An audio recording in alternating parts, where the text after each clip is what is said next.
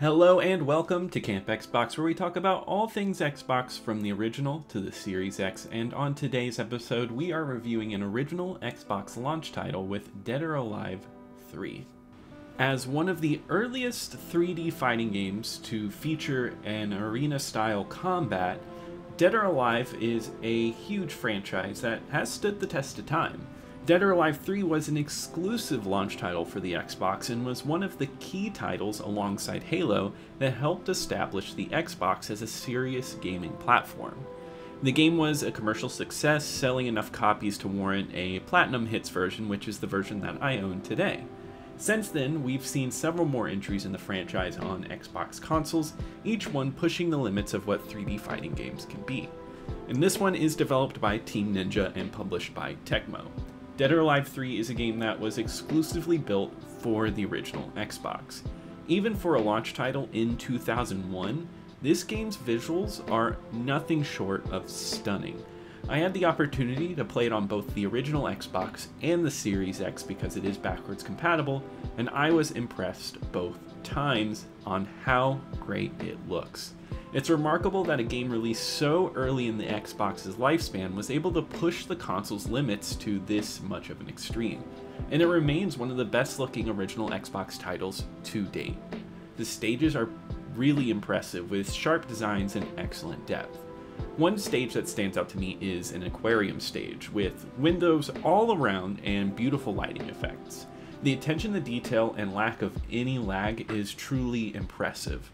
Another standout stage takes place on a tower where you can knock down your enemies into neon-lit streets, adding a nice dynamic touch to the game. Character models are also excellent, with great motion and strong character details that makes them all stand out from each other. Every hit looks solid, and the variety of motion for different characters is surprising. It's worth noting that the in-game character models actually look better than the ones in the end-game cutscenes, which can be a bit jarring. However, this is an extremely minor issue considering the overall beauty of this game. One criticism that I do have for this game is the lack of variety in game modes. Although there are classic practice versus and story modes, story mode takes up most of your time, and then there's other modes like survival mode and time trial. And they're not very substantial. There's a lot, but not a lot to do. The tag team battle mode is a nice touch that adds some variety, but given that this is a fighting game, most of your playtime will likely just be in the versus mode where you can challenge other real-life people to play. While I did not own this game during my time with the original Xbox and when I had it when it was popular and new, I am confident that it would have been a popular choice for parties and sleepovers growing up. I had the game Tao Feng, which is a weaker version of this game, and I think we would have really appreciated something like Dead or Alive 3. Now, I might be criticizing that there is a lack of variety in the game modes, but what changes that is that all of the game modes play great, and it is an amazing playing game. The story mode, although brief, is a satisfying experience with arcade-style stages that provide a decent challenge.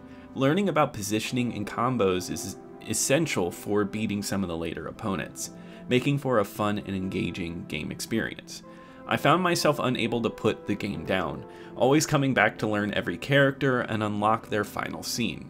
While the story itself is not complex or fully explained within the game, I really don't think that detracts from the main attraction of the game, and that's the fighting. And the fighting in this game is fast, fluid, and feels incredible. Each character has a unique personality and moveset that stands out to me. For example, you have a character like Brad Wong, who uses a drunken style that feels so fluid, with both extremely low and extremely high attacks that flow together seamlessly. He even turns around in fights, adding an extra layer of depth to his gameplay. Tina, on the other hand, is a professional wrestler with all classic wrestling moves. Seeing these two characters clash against each other is a real treat. Each character feels special, and I was able to play around with all of them and grasp what they were going for. What I love most about this 3D fighting game is its heavy emphasis on positioning. Your movement and position on the battlefield can affect everything about your fight. It's just not about solid attacks, it's about being in the right place at the right time. If your opponent is caught off guard, it could mean the entire game. I appreciate that it lets you think about things more strategically and where you should be positioned. Everything works perfectly and comes together to create an excellent experience. I should note that I am playing on the base game American version, and I am aware that the Japanese and European editions are upgraded, and the official Xbox magazine was actually handing out patches for this game. But as far as I could tell, everything seemed exceptional to me here, but there may be more out there, and I think it would be cool to try those out at some point. Unfortunately, since this is an Xbox launch title, there is no Xbox Live support, so there was no online play available. However, playing locally with friends, I'm sure, is great fun. The music in this game is also good, but it's not the standout feature of the game for me. It does feature songs by Aerosmith, which may appeal to some players, but I personally am not a big Aerosmith fan. The sound effects are good though, with nice voice lines, and I always appreciate it when games keep in the original Japanese dialogue and subtitles. It gives a nice, authentic feel to the game. Overall, Dead or Alive 3 is an outstanding fighting game that combines excellent graphics with tight gameplay. It features a diverse cast of characters, each with their unique moves and personalities that emphasizes strategic positioning on the battlefield. Despite the lack of online play, it remains a great game to play with friends locally. I highly recommend checking this one out. And going to my original Xbox ranking list, Dead or Alive 3 is going to be placed at number 7.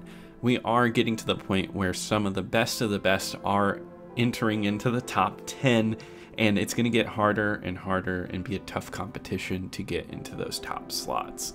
Now, I am putting it above Splinter Cell for its replay value. I think Dead or Alive 3 is a lot more replayable, and I'm going to put it below Max Payne because I really liked Max Payne's impactful story.